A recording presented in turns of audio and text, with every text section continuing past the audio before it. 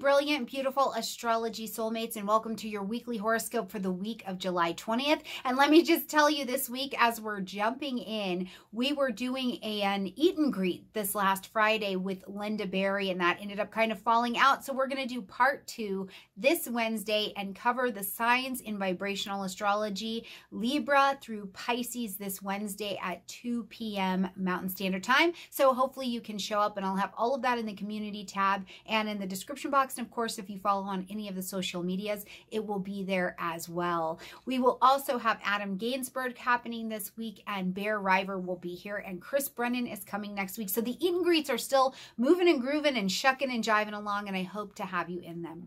But let's talk about what's happening this week. It's a new moon week, which is always exciting. And typically and traditionally, when there is new moon energy or new moon vibe on the table, one of the things I'm telling you is to plant your seeds of intention to begin something new. And that is not what I'm going to be telling you to do this week. Now, this week is actually interesting because we've actually had 2 energies of Cancerian moon energy. So we had one in June, and now we're traveling here through July, and we're still in the energy of Cancer. What is that about? How is that happening, and what does that mean? Well, one of the things I want to point out is when we had this energy in June, in this Cancerian energy, it was first of all an eclipse. So we want to pay attention to the impact that that makes. And it was also at 0 degrees. That means boom. We are really trying to leave the Cancer Capricorn axes, but something needed to be addressed at that time. But that particular eclipse was also quincunx Saturn. So it was essentially this this eclipse saying, I'm trying to begin something here. And Saturn saying, I understand that you are, but I can't understand exactly what you're trying to do here. I'm confused. I need more information. We need to adjust. Go get me more information, and then I can help you get on with it.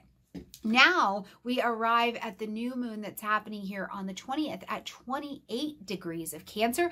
And this one is still interacting with Saturn, but this is in an opposition. Now, an opposition tends to be relational. So we've got this new moon that's over here saying, okay, I'm trying again. Let's please start this. And it's going to be in the Cancerian areas of your chart: home, family, emotions, emotional security, what makes you feel at home and safe and nourished, right? But instead of being confused, this time Saturn is saying, oh, okay, you've just got this energy that's kind of in the way over here, but I'll help you if you'll work with me, find the people, places, and things you need to help you get that done. So while it is the new moon, I'm not going to tell you to plant your seeds of intention for something brand new here. Instead, I'm going to tell you to plant your seeds of intention to allow the right people, places, things, change of hearts, change of perspectives, whatever you need, come to you so that you can wrap up what this eclipse was trying to get you moving forward to, trying to get you to clear out space so that you can move forward. So it's a really beautiful offering of this moon, I think, that sent us back into our lives, into our hearts, into our families even, to clean up some things that were there so that we can move them forward. Now, you guys got to see last week my very own personal life example where I had my grandmother pass away a year and a half ago, which is brilliant because these energies, these moon cycles that we're tying to at the new moon on the 20th are tying to a year and a half cycle. So of course it's not brilliant that she passed away. That was just her time. But she passed away a year and a half ago. Her properties were not taken care of for a year and a half, and I stepped back in order to get that done. And what happened at that eclipse, you guys, is that it was time to get back and take care of those things, and there was holdups just left and right. I couldn't see how to get it done. What's the rest of the information? That Saturn was like, I see you, but we can't. We need more information. And as we have approached this new moon, I was able to go back, have the people, places, things, and resources in place just days before this to go make that happen. It is incredible when you watch the timing of this. And if you want to look into the bigger timing of what this moon is about for you, look back. 19 years ago, what was happening and shifting for you, especially in your emotional life or in your home, or what made you feel secure life. And you can see where this is trying to usher in some change as a culmination to that cycle. So really pay attention to that. A lot of things that are on the table as we look to this moon are going to be things that have to do with women's issues or feminine issues. But these things would likely be about cleaning up in those relationships in some way, shape, or form. So not necessarily the moon where I'm telling you to plant your seeds of intention for everything new. I think this is forward permission to clean up, but also have the resources that you need to maybe be able to do that, which doesn't mean that it doesn't come without some push and pull. There's still work here. This is still an eclipse energy. So I think you'll still be tested. There'll still be some obstacles here, and there is compromise that definitely needs to happen, especially when you've got a big blast of moon energy opposing Saturn. That means you're maybe running up against something that is a bigger authority, or even a bigger idea that you've had that has kept the forward motion going forward, and can feel a little bit more pessimistic, okay? Now, we also get a little bit of help in this as well, because if nothing else, a Cancer moon is good at being nice and patient. So breathe that in, breathe in some patience. Then when we get to the 21st of this week, we're going to see transiting Mercury, who's also over in the energy of Cancer still at this point, coming into square with Chiron, who's over in Aries and retrograde. So truly, we're able to take some patient, some grounded, some nourishing perspectives on old hurts, especially about things of the identity. And again, that Chiron retrograde in the energy of Aries is really asking you, do you accept who and where you are right now? Do you accept your role that you need to be playing at this particular time in your life? What decisions can you make based on accepting that identity? Where do you need to go back and accept that the things that you did then, the relationships you had at that time, you did the best that you could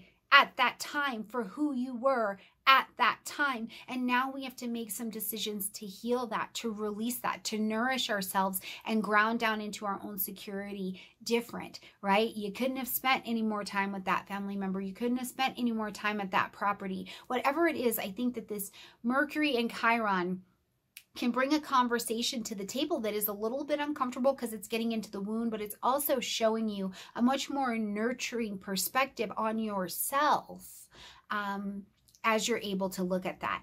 Now, that takes some courage also, though, to see yourself differently. So I love that as we roll into the 22nd, we see the sun packing up, moving out of that energy of Cancer, and it's going to move into the energy of Leo, and it becomes Leo season. It is time to focus on courage. It's time to focus on some self-expression. It's time to focus on new beginnings. It's time to throw those shoulders back, lift your head up high, and walk forward. Walk forward confidently as the version of yourself that you are today, and also of where you are in your life here today.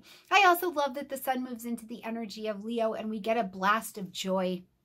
Right? We get a blast of play. We get a blast of being leaders in our own lives. It's a fire energy. Burn big, burn bright, burn hot, and be courageous in all that you're doing. Now, also on that same day, Mercury is going to come into a sextile with Uranus. And when the planets have sex, that's good for us. This leads us to new ideas, new innovations. This leads us to a place where maybe even it's not a whole new thing, but it's an innovative way to look at something or to come at something. It changes maybe some of the grounding and foundational ideas that we've had about our things, including our material resources, and we're able to come at them from a bit of a different perspective. And I love that we've just had that square with Chiron, and now we've got this inventive energy of Uranus on the table. So truly, it's your opening to do the most brilliant, genius, innovative thing that you could do, which I think is to forgive yourself, celebrate yourself, give other people some grace and forgiveness, and to move forward innovated yourself. Move forward with new ideas that don't have to be fixed and grounded in old truths that don't apply to your life anymore today. So really, As I look across this week, I see it as a really nice week for freedom. Now, we're also going to, at the end of the week on the 25th, Mars moves into its pre-retrograde shadow phase. If I could get that out of my mouth today. So it's a pre-retrograde shadow phase that we'll move into, where we're going to see Mars happening is going to be at 15 degrees of Aries. So start to take a little bit of note right now. At 15 degrees of Aries, what's happening for you? What's going on in what you desire? What are your actions looking like right now? And remember that Mars is beginning to slow down here. So as he slows down, take a look around at your world, your desires. Start to ask yourself the question of, what am I putting my energy into? Or where do I need help seeing where to put my energy into? Because as we get into the actual retrograde that's going to happen September to November, you'll get some answers to those questions. So start writing them down. Compile your questions. What do you really want? What do you really desire? What are you really doing in the world? If you didn't get the opportunity to watch the interview that was done today, the Eat and Greet with Adam Gangensburg, about how to understand your Venus and your Mars in relation to your sun in the chart and how to really actualize that, check that out. That is great going into a Mars retrograde to see if you're in alignment with what you need to be doing and what's the best flow for your life at this particular time. All right, you guys, like this video, comment, share, subscribe. I'm so grateful to be back home and in my normal surroundings and with you guys this week. I look forward to bringing you content that is worth your time and hopefully helps you get something done, answer some questions, send some confirmation your way, whatever it is that you're looking for. So like this, and I will see you next week, okay? Bye, everyone.